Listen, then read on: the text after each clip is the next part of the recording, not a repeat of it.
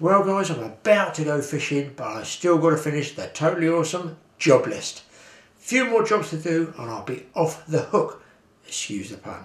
Anyway, check this one out, might pass a little bit of time for you, give you a few ideas on what else I do, might even give you the odd tip.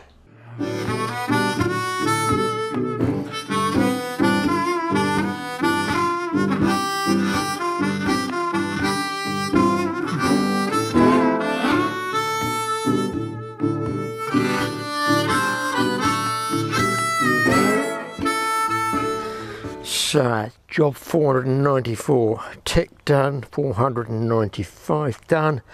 Okay, 496, bonfire, that's going. 497, hedge trim. We're getting through that lockdown list, big time.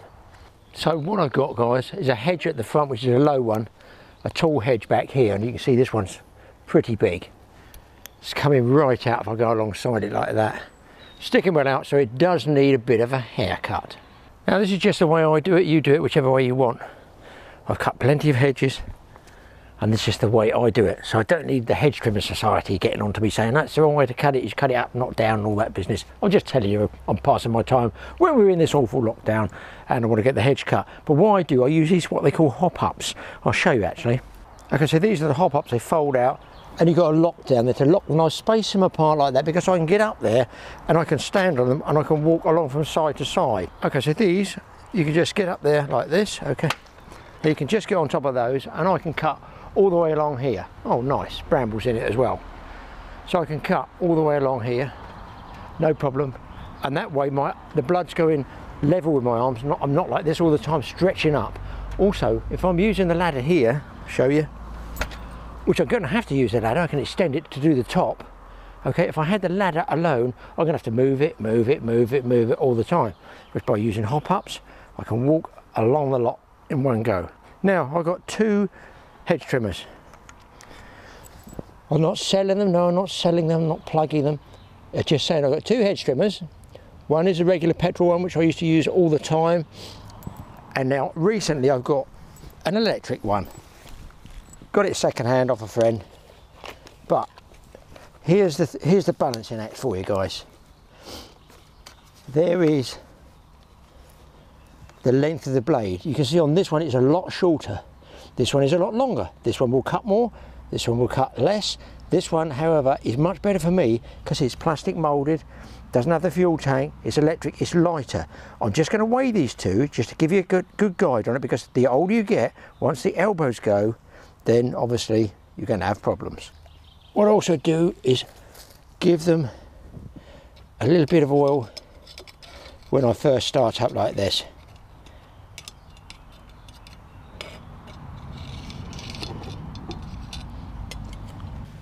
So you can see here, those shuffle backwards and forwards, you know, one's rigid, doesn't move, and the other one's a moving one and it chops off, so don't get your fingers in and listen. It's just oil, it starts off. Once you get cutting, it will dry out. So you might want to do that 2 or 3 times if you've got a lot to cut. They've got the safety guards and the kill switches. So listen, just keep all the health and safety people happy. Visors, goggles. I can't wear them. They steam my glasses up. I'll probably cut my fingers off. So I don't wear goggles, but I do have glasses. Pair of ear defenders. I'm wearing them because I'm going deaf in this ear anyway. So I don't want to damage my ears anymore, do I? Gloves, you can wear gloves if you want, because there could be brambles, could be bits of barbed wire, you don't know what's in some hedges. So just look, it's safety, use common sense. I'm going to use the old spring balance here if I can to just tell you what these weigh, just to give you a guide. This is obviously without the wire, and this one's saying 5 pounds 2 ounces. That's the electric one, okay. This would be a good, this one's broken double figures. This one, okay, the petrol version, just under 12 pounds. 11 pounds, 12 ounces. That's 11 3/4 pounds on my poor elbows and wrists. It's hard, it's heavy. I've used it for years, but I'm going to cut this hedge. Take me a little bit longer with the electric one and save the elbows. Let's get started. Now the other tip is I just peeled a load of line off here, because this will act like a coil and heat up depending on what power your electric tool is pulling. I remember once with a washing machine we plugged it in and the inside of the coil was unbelievably hot, and it was melting. So just be careful. It's much easier if you've got a big coil. That's a 50-yard one, 50 meters. Peel a load of it off, if not all of it off, and that way it's a little bit safer. It won't heat up. But always check what power you're pulling your unit. Right, let's start from this end.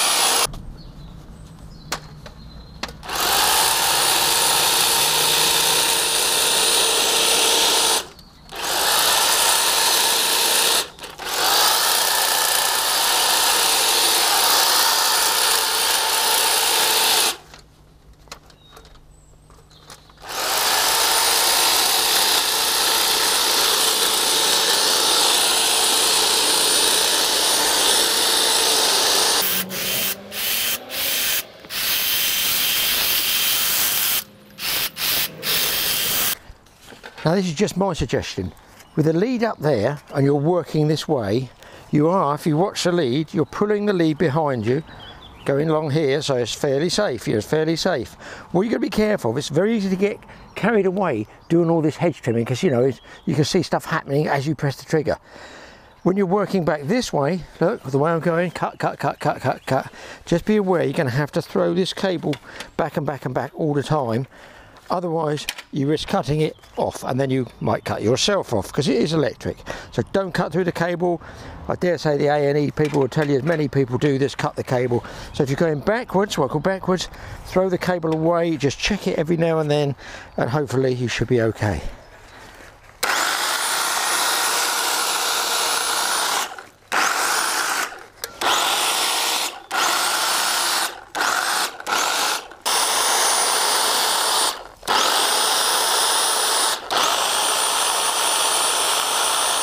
Be careful when you step off of these. I'm telling you what I do at my age, I'm happier on those all the time. Painting anything that's within that 6 foot height, I'm happy with those. But then I'm used to them. Let's move along. And of course you can do it with a cable here this way. Start here, but make sure you don't go over the cable, or you start here and then go, obviously, with pulling the cable behind you. Petrol ones don't make any difference. Now listen, I'm just cutting this hedge because I want to cut it back. I'm not cutting it for art's sake or the National Trust, am I? It's my hedge, this is how I'm cutting it. Because you know what it's like, people come on, oh, you should be doing this, you should be putting a piece of string along it. No, I'm just cutting my hedge.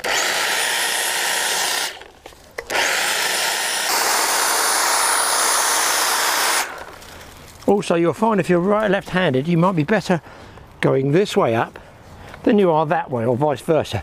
Just remember, if most of the cutting is done on this side of the blade, that might be the side you need to sharpen more when you do come to sharpen it. Or I try and make myself go this way, so I utilise the blade, because I personally, being right-handed, am more comfortable pulling it up like that. But you know, try and use both sides of the blade. Now the reason I want to get this done, and I've lit the bonfire first, because I had dead stuff to burn, and I want to get the embers hot enough so it can burn some of these more in a sort of smouldering pile on the bonfire. Take longer to burn through, but if it's hot enough, it will actually burn through. Let's wheel these down.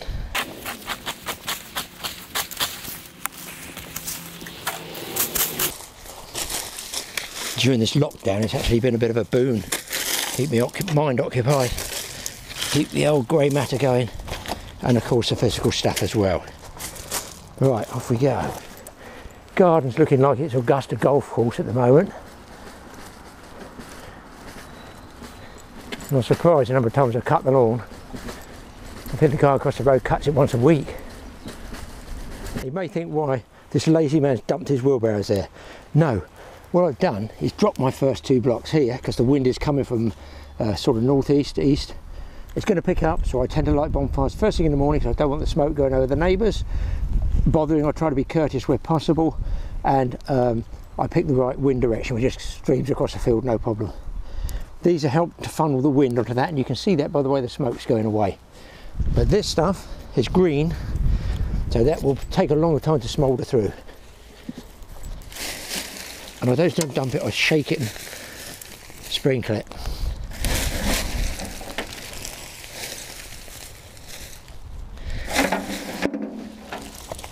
I'll put some up around the edge because that will also dry. And being as I know the wind always comes up later in the day, especially on a hot day like this. I've got the pond, I've got my emergency watering can there because I don't want it catching all the very dry pampas alight. In hot weather, dry weather, I don't have bonfires at all. So that's going to smoulder down there, and hopefully by the time I cut some more of the hedge, this will start to go down. They're going to call me Billy Three Wheelbarrows. That's hard to say, like red leather, yellow leather, red leather, yellow leather. Billy Three Barrows, that's better. Right, just walking past the greenhouse, I notice the heads are forming on the Lavatera, but these have curled and they've gone light. So I can see the light side of the leaf. That tells me that badly needs some water, so I'm going to do that straight away.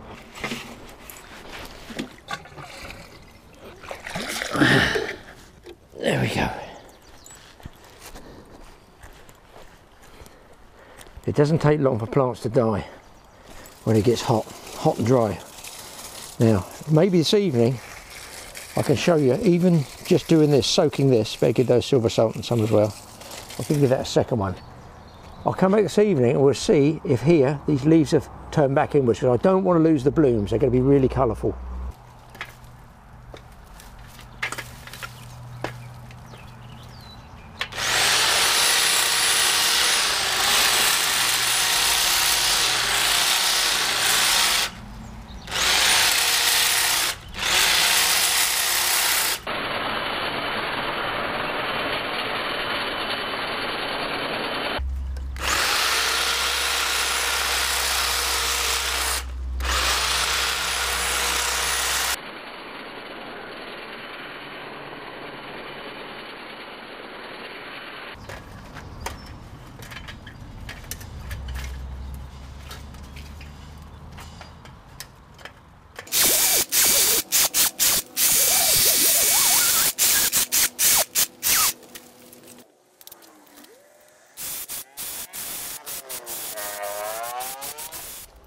Well, I had a break for lunch.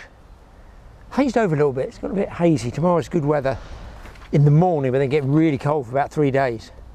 So I want to get this other hedge done, the tall one's done. Show you that later.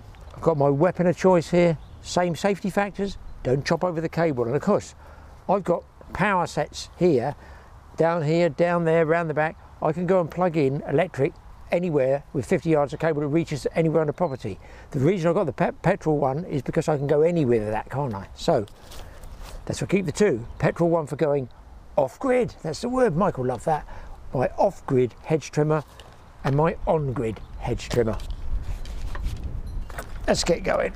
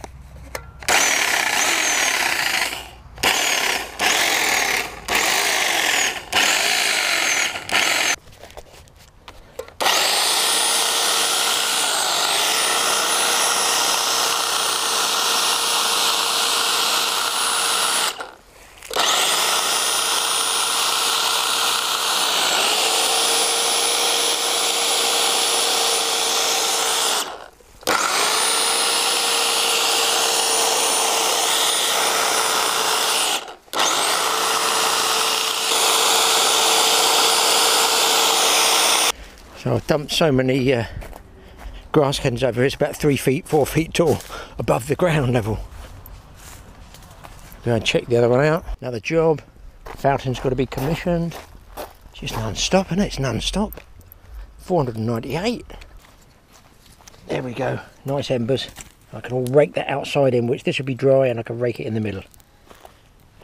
The giant triffids are getting, oh my god, even more giant. Look at the size of them. Unbelievable. And the pond is getting clear. Hopefully we get some buds. I can see a bud in a lily. 2, 3, 4, 5, 6 lily buds. If you remember, folks, just look at the way these leaves have come back, because the sun's gone on them. Now, remember what that clip was this morning where I told you they desperately need water. Here's the bud. Those leaves, just move this microphone, the leaves were curling in that way, if you remember, light colour. So when you see leaves curling in, you get the light colour. You know desperately need water. If you look at these, they're absolutely stretching up straight now, and they've even curled back a little bit because the sun comes that way as well. So there's a tip: when you see those leaves curl like that, get them watered ASAP. Around here I discovered, oh my god, that's one of my jacket potatoes that I cut straight in half.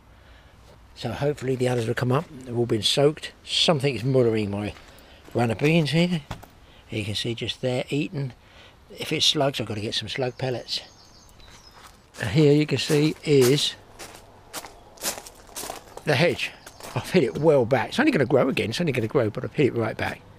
Well, years ago, outside my garden fence, it used to be pheasant shooting. It's all stopped now. They've got rid of their cover crops. But look at the beautiful colours in this male pheasant that's come into my garden. And lo and behold, he's staying there. We've had him for about a week now. And he's brought, yes, a few days ago, a young lady with him.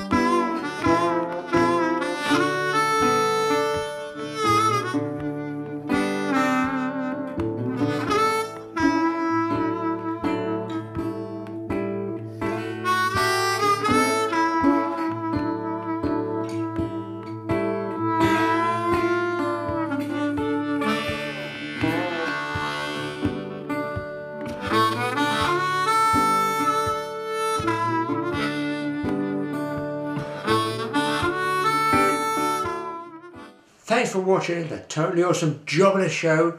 Soon going to be fishing. There's fishing on a Friday, and I feel 4 or 5 fishing ones in a row coming up here. Bait rigging, that sort of thing. Who knows? You never know with our show. Look, guys, I don't know half the time myself. Hit the subscribe button. TA Outdoors, TA Fishing. We'll see you guys next time.